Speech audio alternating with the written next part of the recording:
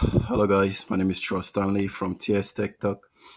Today we are going to be discussing about Chromebooks again, and I'm going to be showing you guys how to pin your Chromebook application into your quick bar.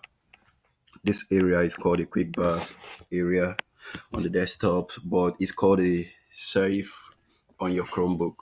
So I'm going to be showing you guys how to add applications to be here for a quick access, just in case you want it to be here and you want to easily access it and click on it.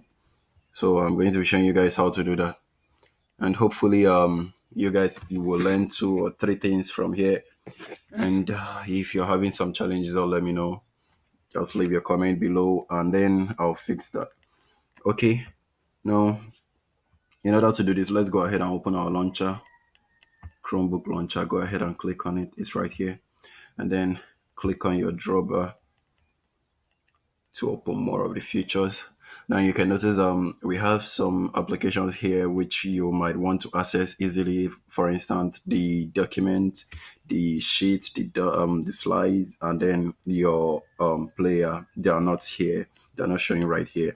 I want to add them here and then remove some applications which I don't find so interesting or so important.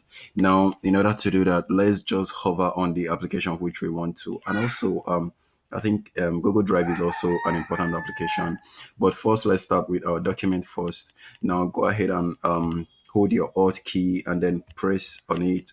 And then you can notice the option comes in. And then you can notice it say unpin from self. I think it's already pinned, but I'm not seeing it right here. Okay, sorry. It's already pinned. Sorry. So let's go on to our Google Drive. Now let's pin that down to our safe. Now you can notice it says pin to self, which is actually the option we want to select. Now go ahead and click on it. You can notice it's been pinned to self. It automatically reshuffles to the right area which it should be. It actually arranged according to their alphabet. So it's alphanumeric, but you could actually manipulate that later on after adding them. Now the next thing we should do is to add our Chrome Web Store, which is also an important application of use. Now let's go ahead and say pin to self, and let's also do this also, the Chrome keep uninstall pin to shelf. You can notice that I've been pinned to self. And then so if you now want to, let's go ahead and go away from our launcher.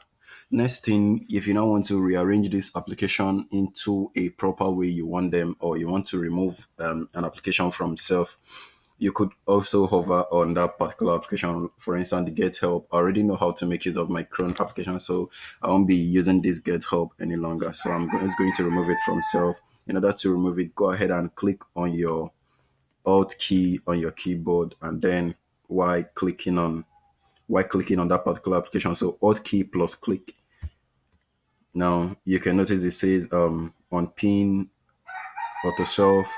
Then I'm just going to say self position. No, I don't want it to change self position. So I'm just going to unpin. Now you can see it's being removed. And our camera is also very important. So I'm going to leave that Google Plus. I don't always use Google Plus, so I'm just going to unpin it now. Click and then unpin. So now our camera is a bit on the area where we can see it. Even our screencast also is on a location where we can easily see. So let me go ahead and right click and then see auto shelf. You can see it auto hides the shelf, but to bring it back, just go on and right click on it and then unhide it again, so that it's going to be visible once more. Now, the next thing we do is just to change the positioning. Let's say we'll move it to the left. Now you can notice ourselves is now on the left corner. And then I really am not comfortable with the left because it's looking weird, and for some reason I want it back to its position to the bottom. Now it's on the bottom, but actually if you notice very well, this our screencast it's being like a camouflage of the background, so it's not being that visible to people. If the yellow one was here, it's going to be visible to everybody. If this one was here, it's still going to be visible. So let's move this one all the way from here to the next location. So in order to do that, we are going to right click, and then you know what, let's just leave it the way it is. And I think my mouse is not responding the way it should. So later on, while I'm on mouse, I'm going to show you guys how to do that. But right now, the main thing is just to show you guys how to click and add it to pin, and which I've already done. And if you're having any challenges doing this, just let me know, and then I'm going to fix that for you. And also, I'll be making more tutorials on Chromebook later on. I'll be showing you guys how to create your better graphics, more graphics on your Chromebook, which it took me time to discover, but after discovering this, it was worth it. And it's just like Corel Draw and every other Windows graphics software. So you guys should tune in once more for more Chromebooks video, and I'll be making more videos for you guys. Thank you for watching. My name is Troy Stanley from TS Tech Talk, and I'm going to be making more videos for you guys. Please make sure you like and comment if you are watching this video. And to encourage me, please do share my video with your friends and encourage them to watch also. Thanks.